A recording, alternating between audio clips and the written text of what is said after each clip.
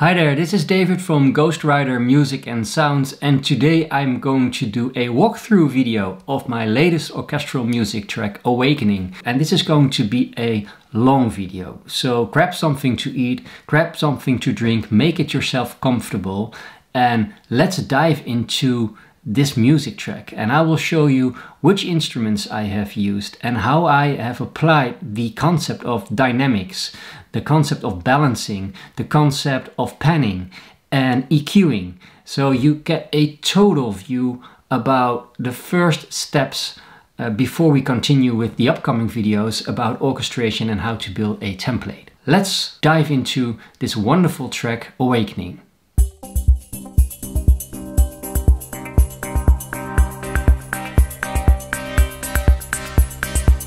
Hi there, this is David from Ghostwriter Music and Sounds, and my channel is all about how to write music for film, TV and games, sound design and sound recording, and my goal is to help you write better music for media. So I've opened up my DAW and loaded the track Awakening, and let's listen to it first entirely and then go through it section by section, instrument by instrument, so in more detail. But first, let's listen to it.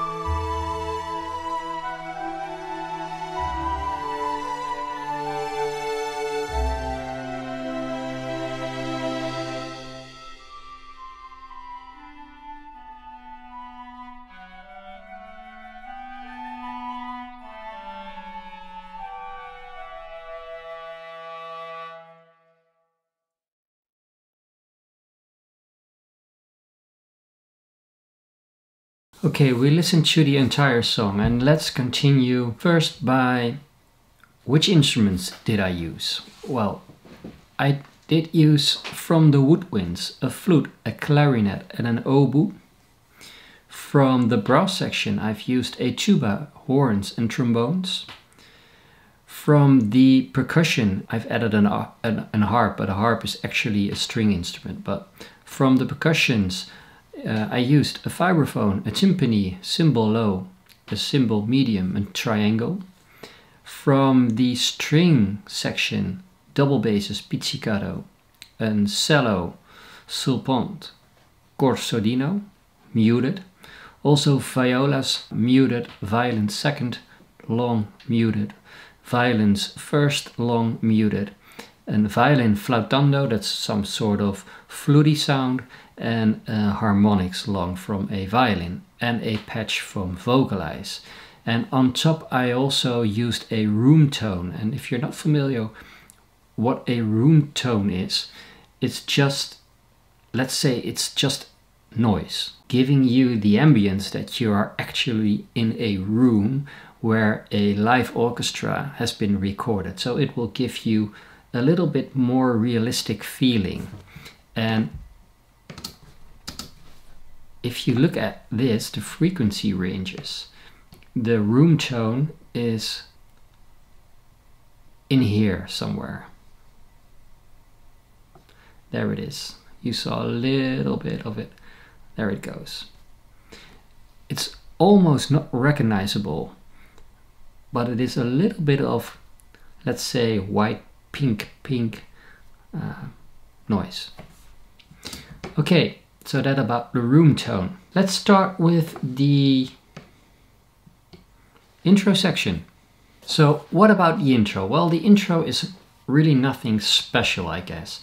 It's just setting the mood, setting the tone of the entire track, just grabbing your hand and give you a warm welcome in this music track. Grab my hand and I will take you with me, and we are going to experience a lovely thing with each other. And it's just a clarinet, a cello, violin flautando with a violin harmonics along, which will draw you into it, into the atmosphere, into the purpose, the meaning of this music track. And the clarinet is one of the symphonic woodwinds from Spitfire Audio. It's in the center, well, one right, center, and just around the zero, right? Just neutral. If we take a look at the cello, it is 14 to the right, pre-panned, and also about 1/0 in the volume. When we take a look at the two violins, the flautando and the harmonics, the flautando 14 to the left, pre-panned, and around 1, about a 0, neutral volume, and the harmonics also 14 to the left and 0 in the volume from contact. They're all using the 3 mics, so it's not really something special. So keep in mind, the flutes are in the center. And I showed you this in the video about balancing, that Spitfire records the orchestra with the flutes in the middle and the cello a little bit to the right. That's why we pre-pan it a little bit more to the right, 14. And the violins are placed on the left side of the room, the left side of the orchestra. That's why we help them a little bit by pre-panning it a little bit of 14 to the left. When we look at the concept of dynamics and we look at the clarinet,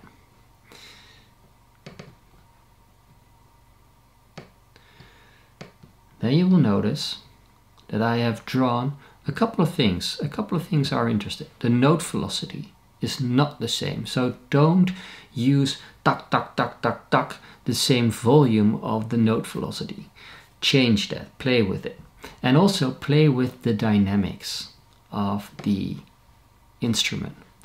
And I will show you the expression. This is the expression. It climbs up, it goes down. It goes up, it stays a little bit up, right?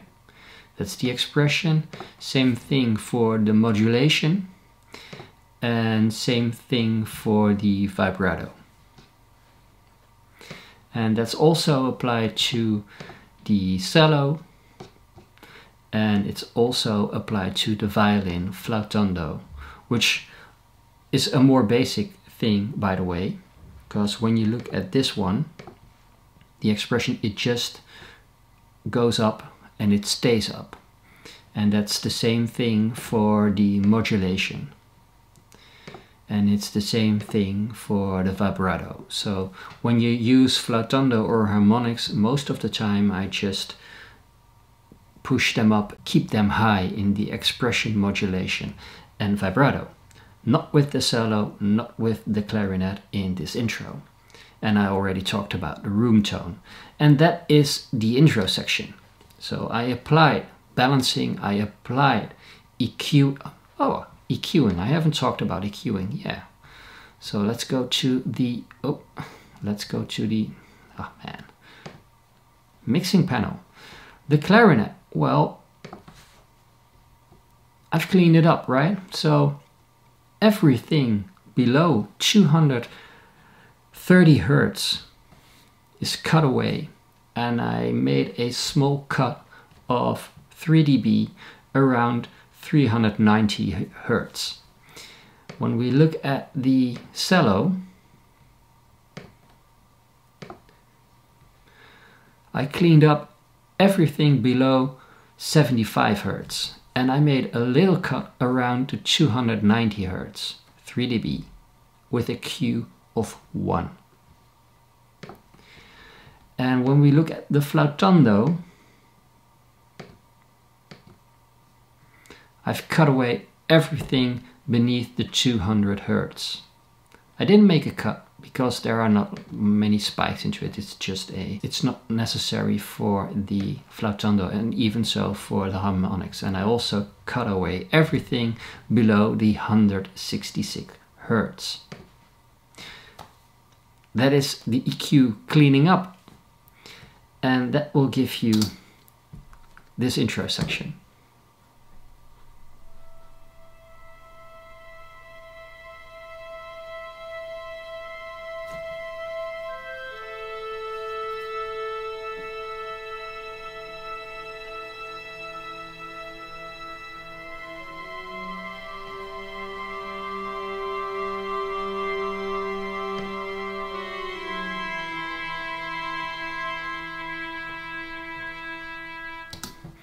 And one thing important, and I already addressed it in another video, people playing woodwinds and brass instruments need to breathe. So you have to give some, you need to create some space between the MIDI lines. So that are, if you have the ambition that your pieces, your music pieces, are being played by a real orchestra. And I know for many of us that will never ever happen, but if you want to write realistic music, just try it. It will be more realistic, it will be more good sounding, and it's just a good way of composing orchestral music, that you will apply these breathing points for the people who play woodwinds and brass instruments. So they play a long notes, a couple of long notes, they have a breathing point, and then they continue and they have a breathing point. Make sure that you apply these in your composition. So let's talk about the next section. And that is an interesting section because let's say it's an introduction to a next section in your piece, in this piece, with the establishment for the first time of the melody that I will use in the rest of the music track. Let's listen to it first.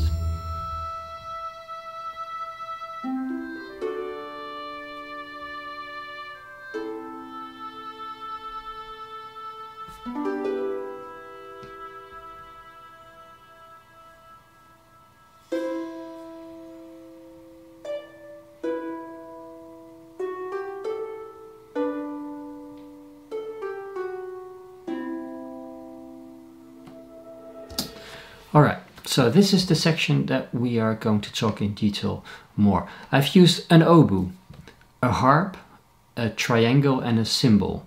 And in this piece, pizzicato double bass. Again, when we look at the oboe, woodwind, it's in the middle, 9 dB negative. Keep that in mind. The oboe has, and I've told this in the video about, I guess, balancing. I've talked about it in balancing, that the oboe has a very specific sound which you recognize immediately, and it will spike through a lot of instruments. So that's why I've pushed it in my balancing a little bit to the background. So 9 dB negative. The harp, which is from Cineharp, Cinesamples, in the center and just neutral. In the center, but I have to say, this is the harp 2 version, and that is the harp that Cineharps has been placed on the left side of the orchestra. So don't be fooled by this one, the pre-panning in the center.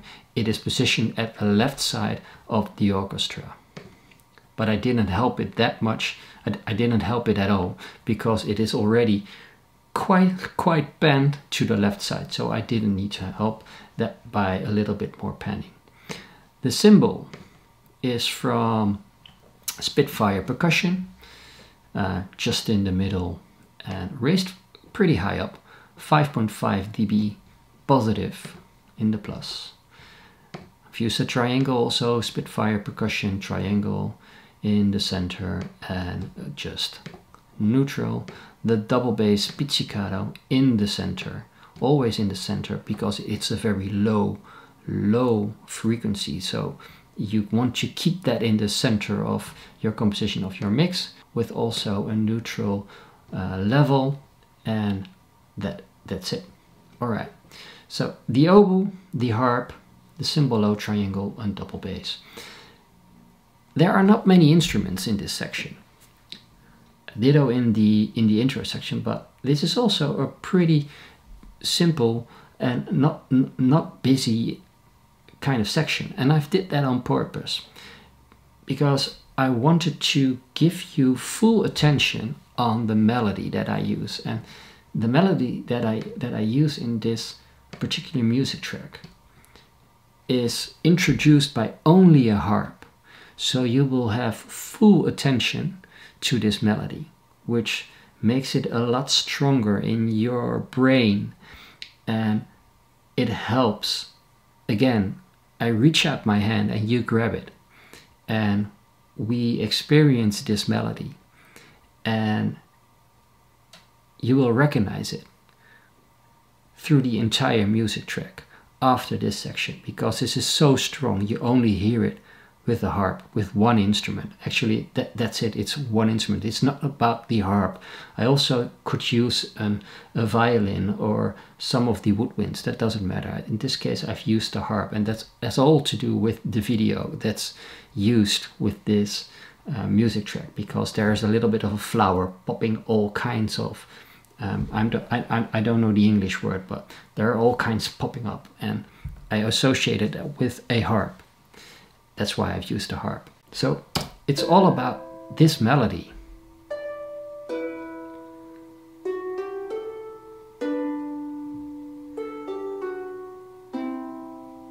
And as we continue to the next section, this melody comes again exactly the same, but then with a vibraphone.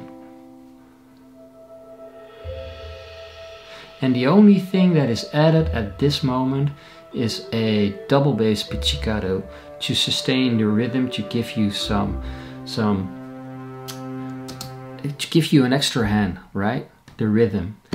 And the cello just easily drops in, and you can see that with the midi has a very low note velocity, and the dynamics, and I will show you the expression, for example, and you see the other lines here, is really slowly climbing up. So the cello is actually not there, but it smoothly rises and gives you some comfort feeling.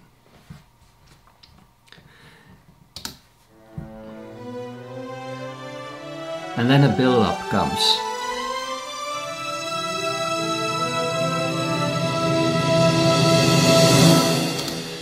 Okay, so let's go back to this one, where we do the melody again with the vibraphone, the double bass pizzicato, the cello.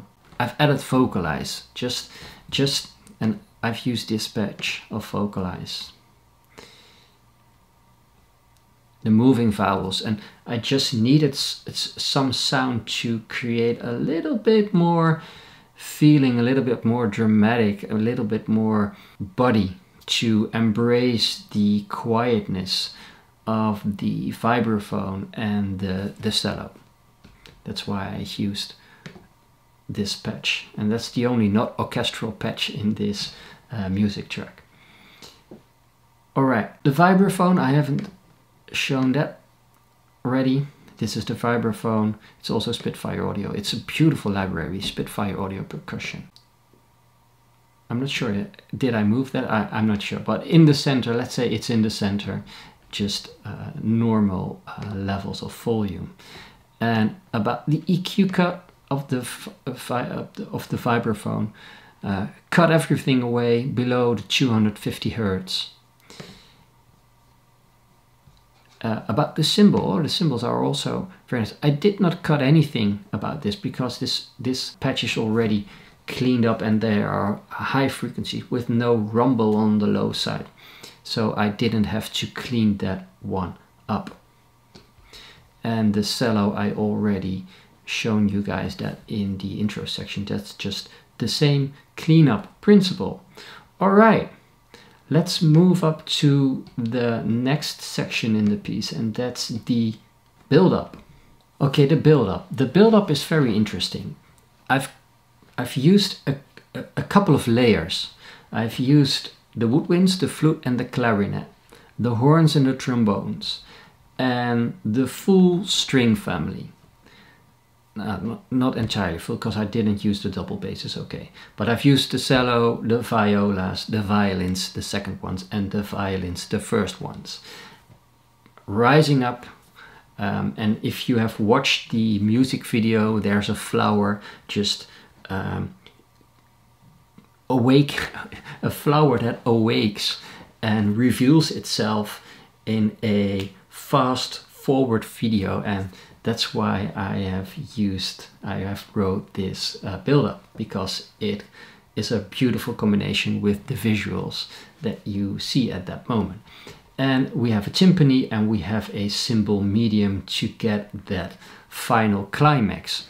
And the string section, in this one, I smoothly entered the cello. That is in your brain. You will hear that particular sound with the double basses, and I only use the vibraphone with it. So this is the introduction. It prepares you to more string sounds, which starts with the build-up, the rise, and that's this combination. And after the first build-up, the horns and the trombones and the flutes take over and give it even a more bigger rise with it, with a climax of a timpani and a cymbal medium. Well, the flute, put in the center, just normal one, and a cleanup around the 200 Hertz. Cut everything away. The clarinet I already talked about. Then the horns. Well, the horns are always very interesting. Cinnabrass core, positioned 14 to the left, just normal, 0, normal volume. The trombones positioned at the right side, 11 to the right, and also 0, just normal volume. The timpani, I didn't do any cleanup with the timpani, just 0 and positioned in the center. Cymbal medium is also a Spitfire Audio Percussion, just normal volume and in the center. So that's nothing really special. The cello already talked about. The violas, well, the violas are cleaned up. Everything below 130 Hertz cut away, and I made a cut of 3 dB around 265 Hertz with a Q of 1. And the violins, the second violins, first time I used them in this composition. Spitfire audio also. Made a cut around 170 Hz and cut away everything below that. And they are positioned, yeah, I haven't shown you guys that, around 9 to the left and just normal volume, around 0. And the first violins, also Spitfire audio, positioned 14 to the left and just normal volume around 0. That's it. That's it. Nothing more, nothing less. That about the build up, the rise. So this is the first section, total section of this music track where I established the melody. I took you by the hand.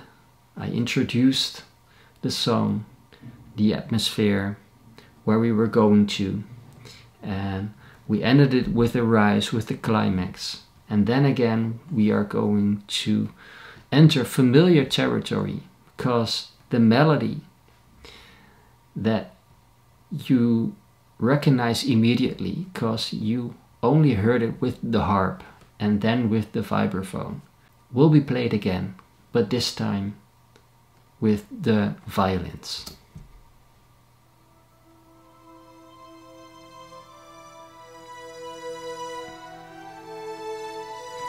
And then it continues, and then the horns take over the melody.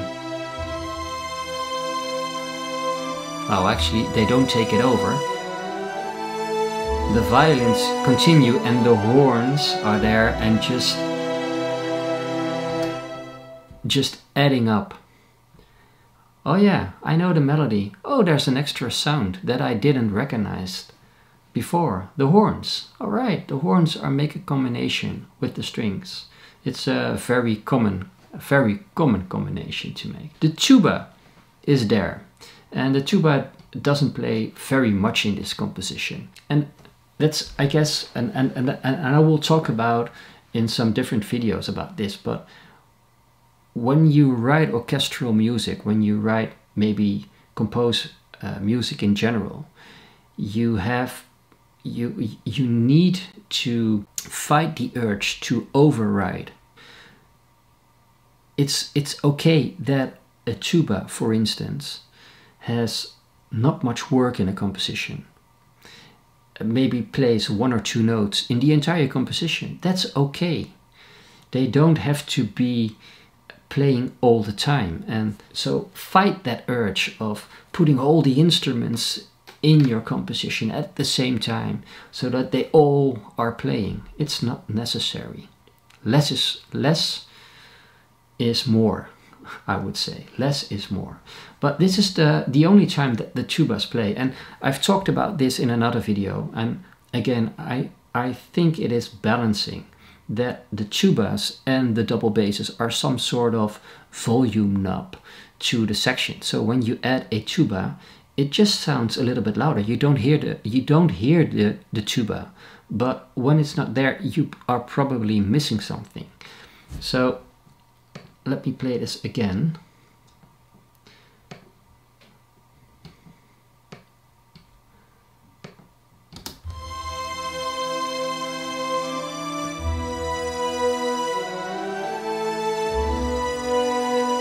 Did you hear a tuba? Right, let's mute it.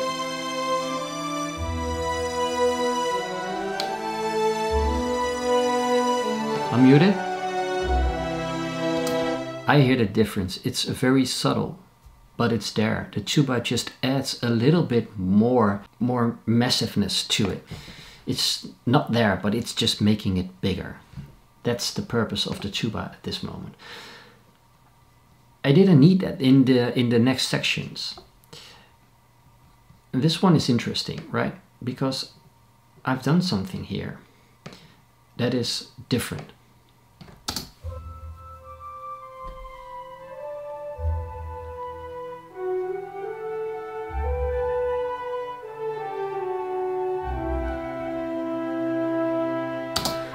Which one did actually play the original melody? It's a question. Do you know which one plays the original melody? Was it the flute or was it the horn? It's an interesting question. If you know the answer to it, write it down in the comments. Write it down in the comments. I'm really, really curious.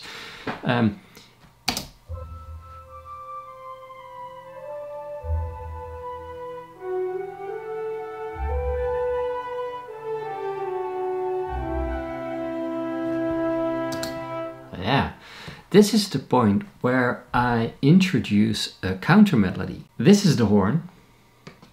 I would say I will get them together. The horn and the melody, right? The horn and the flute. I'm sorry, the horn and the flute. And let's grab the original. Oh, damn, that's the wrong key. Let's go back.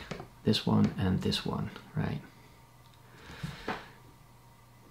You see that the original melody of the harp is this, and it's played by this one. That are the horns. So I introduce a counter melody here with the flutes to make it a little bit more interesting. Otherwise you probably thought, yeah, David, I've heard that melody a lot now and it's getting a little bit boring, right? And I understand that if you thought that. That's why I've introduced a counter melody, and your brain keeps track of the original melody. That's still my hand that you have, that you grabbed, and that's giving you comfort, right? That's giving you comfort because you're familiar with the original melody.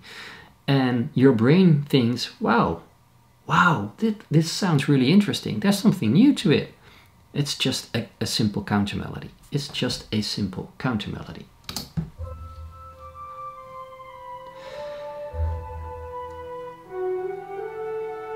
And I guess I will be talking in one of the upcoming videos about writing counter melodies, some little tricks that you can use to get a good combination about your original melody and a counter melody, I guess. All right, we continue with another one. And what I did here is actually the same. It's the same counter melody with the original melody, but I switched it, right? Now the flute plays the original melody, and the strings, the violins, which weren't here, are coming back again, giving you another tone, another color. You think, oh wow, something is happening again. It grabs your attention. And yes, I still have your hand. I still have your hand because you have the original melody, which is stuck in your head, played by the flute. And the strings, they play the counter melody.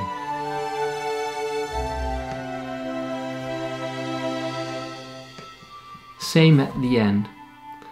This time the flute again play the counter melody, and the clarinet plays the original melody. Switched it back again. Let me show you the flutes. This is the counter melody. This is the original melody. This is the counter melody. It's just a simple trick, right? But that's composition. That has nothing to do with balancing and EQ, cleaning up things and padding and that sort of stuff. But that doesn't matter. It's just fun to talk about, right?